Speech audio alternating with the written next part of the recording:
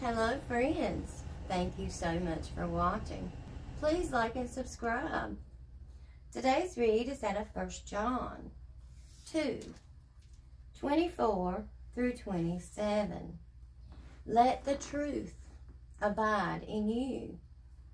These days the truth is really hard to find, but we know where to look.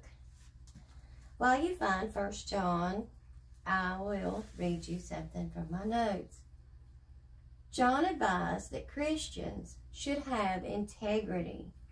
Obedience and repentance are the marks of those who love God. Christians avoid the temptations to compromise their standards. If we fail, however, Jesus stands ready to forgive us. Okay, I read 1 John 2:24 through 27. Let the truth abide in you. Therefore, let that abide in you which you heard from the beginning. If you heard from the beginning abides in you, you also abide in the Son and the Father. And this is the promise that he promised us, eternal life.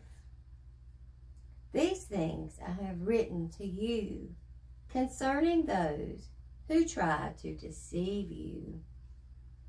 But the anointing which you have received from him abides in you. And you do not need that anyone teach you.